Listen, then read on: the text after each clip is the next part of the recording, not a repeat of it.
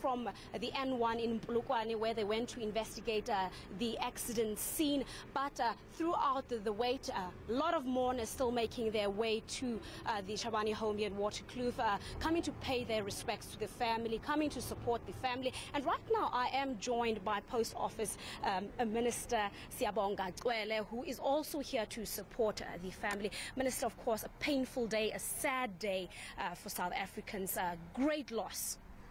It is a very hard day for all of us in the government, in the ANC, and I think the whole nation, because we've lost one of the most humble sons, one of the most bright sons of the soil.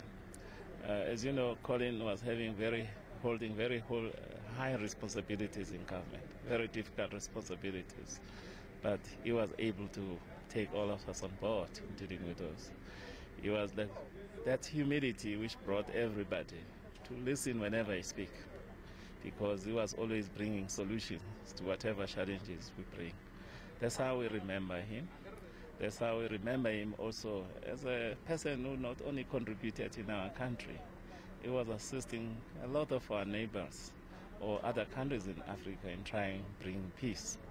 As I was saying, if you go to Juba in South Sudan, he was one of the highly respected person, because he was also trying to assist them to deal with the challenges they are facing there. I think from both sides of the conflict there, he was very highly respected, because his first thing was to assist the people to resolve whatever challenges they were facing.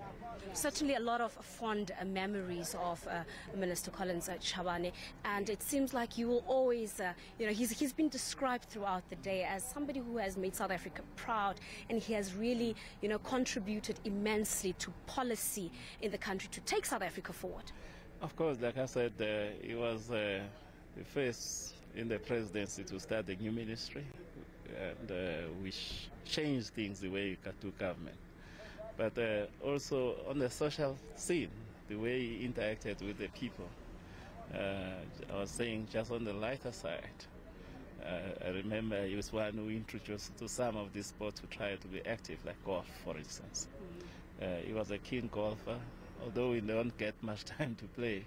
But we always try, and they'll beat us, but we'll be winners, because that was another form of trying to relax in our hard jobs. One of the memories I have, he had a birthday 2 years ago in Polokwane. We played this golf, we had all his friends. In the evening, they tried to surprise him with a party. But that party, there were people who were doing all sorts of things, singing. But he soon joined them on the stage, and he took over the stage. And the way he used to play and love his music. That's a type of person that's why I think so many people, from all walks of life, black and white, they respected him so much. That's the type of man we have just lost today, and that's why. And that's the type of leadership and intellectual power that should be taken moving forward, meaning that his legacy should not be forgotten. Definitely not. And that's why we're here, to pass condolences to the family, to the nation, to our own movement, the ANC, because we have to carry on his legacy.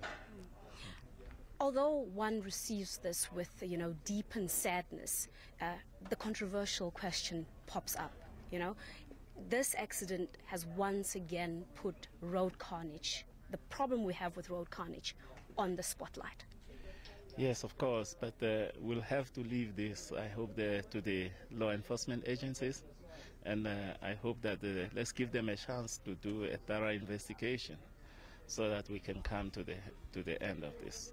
And all of us can then find mechanisms to contribute to reduce accidents in our society. All right. Thank you so much, Minister. Of course, that is Minister Mchunu, one of the many mourners who have converged here at the Chabane home in Waterkloof. We are expecting still the family to make their way back from Polokwane, and thereafter we will be bringing you more updates.